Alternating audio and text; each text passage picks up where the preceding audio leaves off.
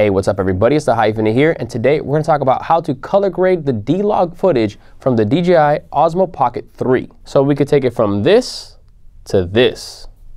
Now on their website, DJI actually has a LUT specifically for the Osmo Pocket 3 to convert it to Rec. 709, Gamma 2.4. So you can go to their website, download it, install it into your video editor. For me, I use DaVinci Resolve, and it'll make it really simple. Now, I've been shooting with the Osmo Pocket 3 for some time now, and I absolutely love it as a vlogging cam or just a behind the scenes cam.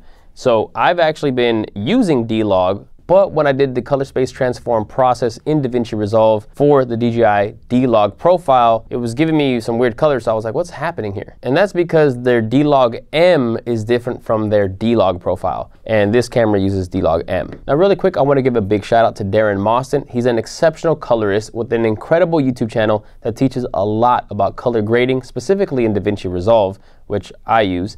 And I've learned a lot from watching his videos over the last couple years. Now he just dropped the video that breaks down what I'm going to show you guys in this video. So I actually learned it from him. So you guys could either stop watching this video, go watch his video completely, or you can watch this short version here that I have that I'm going to show you guys and then get more details from his video. Either way, I highly recommend go check out his channel and subscribe. All right, so just go to your browser, search for DJI D-Log M LUT, and one of your first results should be one directly from the DJI.com website. I'm going to select the one that says DJI LUT official download. Then from there, you're going to see various cameras. We're going to go to handheld and go to the DJI Osmo Pocket 3 D-Log M to Rec. 709 LUT. Click on download. Then here you'll have the option for Mac or Windows. I'm going to select Windows and then just download. All right, so we're going to go ahead and open up DaVinci Resolve. Go to the bottom right corner to the settings option. Go down to color management on the left. Scroll down and then you'll see lookup tables. Select Open LUT folder. Now this is going to open up your actual folder with LUTs. Now you're going to want to grab that LUT that you downloaded. So you can just paste the file in here, or if you wanted to put it in a folder, you could. I'm just going to paste it in here. Go back to DaVinci, select Update List, save, close DaVinci and reopen it. So here I have a video of an Osmo Pocket 3 in D-Log M. To actually use the LUT, we're going to go into the color page. Now it's very important to note, whatever nodes you're going to be using to color grade your image, the LUT needs to go at the end. So whatever your last node is, and then you'll make all your adjustments in the nodes before. So you're going to be making all your adjustments that lead into that final node that's going to convert it to Rec. 709 Gamma 2.4. So we'll start off with that last node. So right click on that node, go to LUT, and then you're going to see here DJI Osmo Pocket 3 D-Log M to Rec. 709 V1. Select that.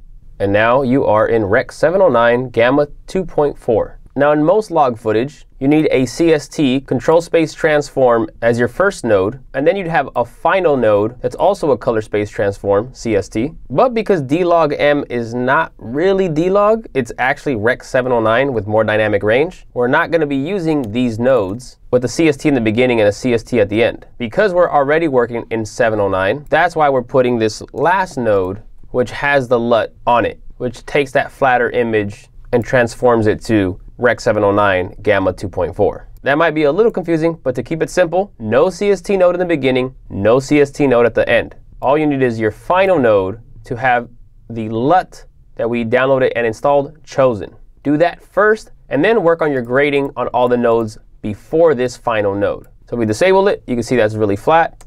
Enable it, that's Rec. 709 2.4 ready. And then again, we can make all your adjustments in these nodes. Now, in my color management settings, my default settings of all my projects are always set right here to timeline color space, DaVinci Wide Gamut Intermediate, and output color space, Rec. 709 Gamma 2.4. So that's the entire project. And then when I'm grading footage, let's say with that Sony, I have my CST for S-Log3 to DaVinci Wide Gamut, DaVinci Intermediate, and then my last node, CST at the end, DaVinci Wide Gamut, DaVinci Intermediate, to Rec. 709 Gamma 2.4. And when I'm working with the Osmo Pocket 3 footage, no CST in the beginning, no CST at the end, just the final node having the LUT applied. Now, if you end up working in Gamma 2.2 instead of 2.4, you will need one more node after this. Let's change our project to have Rec. 709 Gamma 2.2. And then that final node, you will use a color space transform, CST. So do your input color space Rec. 709, input Gamma 2.4, which again, the LUT is set to 2.4. Output color space Rec 709, and output gamma 2.2. Again, this is if you are finalizing your video in 2.2. Then you'll have to use a CST at the end to take the 2.4 to 2.2. But if your project is being output in gamma 2.4, like mine is, then you don't need that last node. All you need is that one node with the LUT. Without the conversion, you can see it's very flat, and then with it active, and again, anything you want to do, if you want to bring up shadows, bring down highlights, saturation, any of your color grading, you want to do it in the nodes before that last LUT node. Now on this channel, I do have a DaVinci Resolve playlist with a lot more tutorials,